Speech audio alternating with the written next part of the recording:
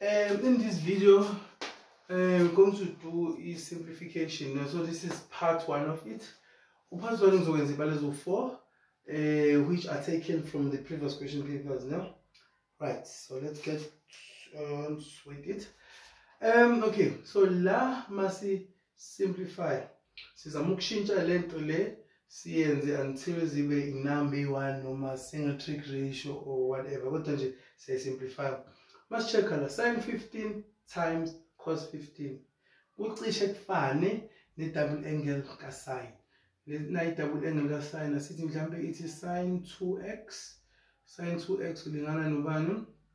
No 2 sin x cos x. So siyabuka ukuthi le double angle ka sin but eshoda ngo2. So let's say siyayifakela ku2 lapha eqaleni. So bano sin 15 cos 15, right? So manje lana ngeke kuzoba njani ke double angle ka sin le. Kodwa manje I value yesibalo isishintshile. Isibalo esinikezwe sona sino 1. Sine maximum point 1. Isibalo lesi esishintshile sino 2. So azisafani. Ukuze zifane or zilingane in value, we should multiply by 1/2. Fana ukuthi sifake into engekho. Manje I value yala isiyafana ne value yalapha. La kuno 1 nalana half times 2 fana nokuthi kunobani kuno 1. So masiqhubeka simplify 1/2 sele ngaphandle. This is the double angle ka sin. Singayishintsha siyibuyisele emuva. Shothi kuzoba sin 2 iangle x angle yethu la 15 sin 2 15. Siqhubeke la 1/2 le 2 times 15 kuyafana no sin 30. Yabo la kuno 1/2 ke usin 30 is a special angle. Masibheka ku diagram eyama special angle lapha yana makuno 30 kuno 60 1/2 kuno √3. So sin is 1/2. So cha kunalana kuzongena bani 1/2. 1/2 times 1/2 is 1/4. Right? So this is how we simplify. So ma uyifakelile lapho 2 faka u-half ngaphandle khona kuzoba ngathi ufaka into engekho. So let's go to the second example.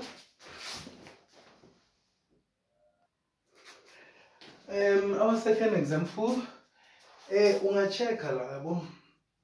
Mawubona kungathi kulula uskip until you find isibalo lesi osifunayo.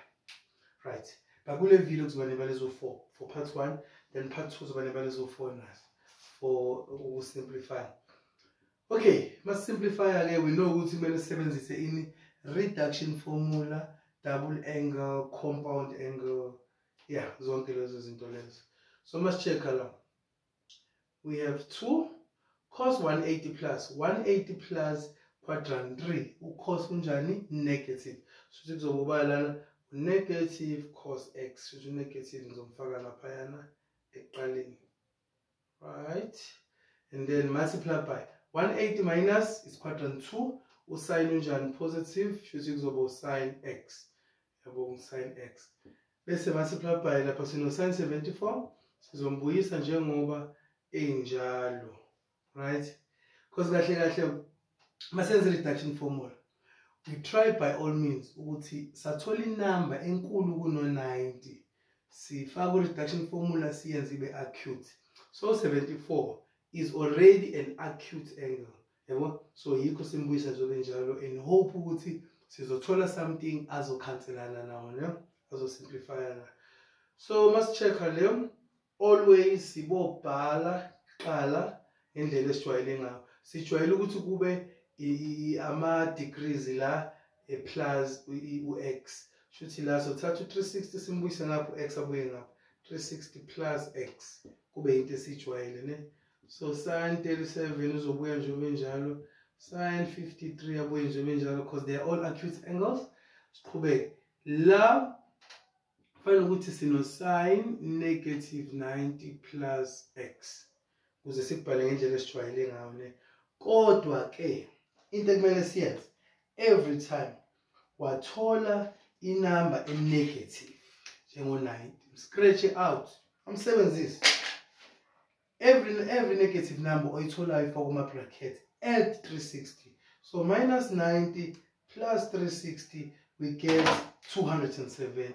Should ngamanye amagama lana we have sine 270 plus x. Some scratcher out to 90. We add to 360 lapha, add 360. So every negative number oyitholayo, before you continue with this value, you should add to 360. Okay. Chaza ukuthi la esikhundleni sa sine x minus 90 sesinobani? Sesino sine 270 plus x. Right, 270 plus x. Ne? Okay. Sesiqhubeka ngapha ke phezulu kuzobuya nje bakunjalo lokho okunye no sin x abuye nje benjalo no sin 74 all divided by lana kuzobubani usin 360 plus is quadrant 1, sin is positive, shothi kuzobuba lana positive sin x, sin 37 abuye nje benjalo nalana sibanubani no sin 53 abuye nje benjalo 270 plus is quadrant 3. Quadrant 3 usine unjani? Unegative. But 270 uyamshintsha usine umenza bani? Ucos. Shothi kuzobubani? Cos x. Usine I cancel usine, cos I divide to cos, unegative I divide to negative. Phezulu we left with usine or u2 sin 74 ngaphansi kusele bani usine 37 no sin 53. So la sekusele ukuthi siyayibona yini ubudlelwane lana. So u37 no 74 no 53 bahlobelane kanjani? If singachecka la u37 times 2 uyafana no 74. So we can change u74 simenze usine 237. Yabo? Then we know ngaphansi ukuthi oh sino sin 37 sibe no sin 53. Phezulu i-double angle ka-sin siyazi ukuthi vele icishe ibe into ecishe ibe nje. Should sino 2 lo times double angle ka-sin izoba no 2 sin 37 cos 37. Ngaphansi we have sin 37. Sin 53 asimfuni yabo phezulu khona cos 37. But if isingakhumbula co-function ka-sin 53 ubani? U-cos 37. Co-function ka-sin 30 u-cos 60. I-co-function ukuthi le number lezi kumele ikhiphe bani? U-90. So i-co-function ka-sin 53 iyafana nobani? No-cos 37. So instead of sin 53 sifaka bani? U-cos 37. So low cancel bese kuhlala by answer lana 4. So this is how we simplify this. Right, so let's go to example number 3. Example number 3. Okay, so la we have cos 180 plus 180 plus is quadrant 3, cos is negative. So negative cos x times 360 minus it's quadrant 4, tan is negative tan x multiplied by 90 minus is quadrant 1, sin is positive. Okay, if we no squared, it doesn't matter to quadrant 1. Always the answer yako iba positive. Let's say we have cos squared 180 plus. Cos 180 plus quadrant 3, cos negative. But since we no squared, the answer yako will come back as a positive cos squared. Why? Because cos 180 plus it's negative cos x times negative cos x.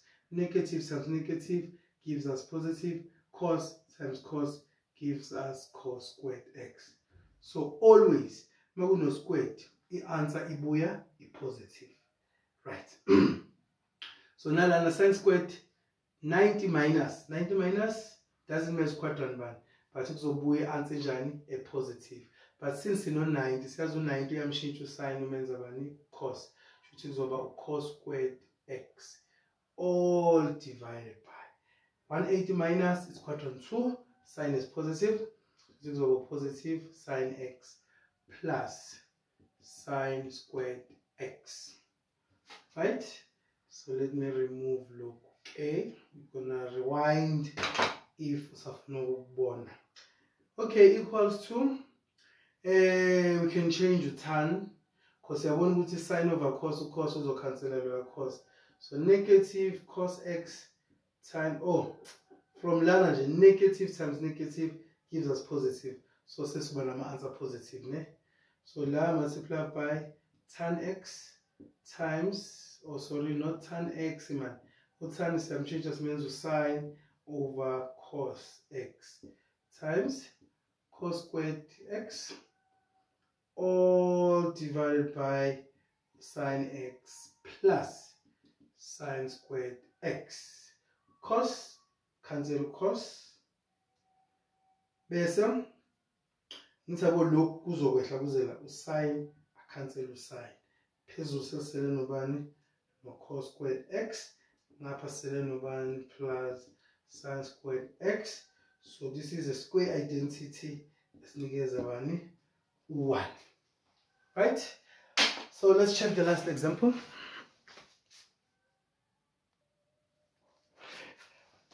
This last example. Okay, we have this one out of 5 marks. Sine 15 cos 15 divided by this. Okay, la must born, okay, cos 45 minus x. So we know what if 45 axis reduction formula. So la ukuba besikuthola kukodwa bekusomele sithi cos yabo sin yabo. Kodwa manje masiyibuka lento yinde already. Yabo? So ubuka la cos sin yabo kumele every time ubona isibalo siside check ukuthi akusini compound angle ya sin noma ka cos yabo.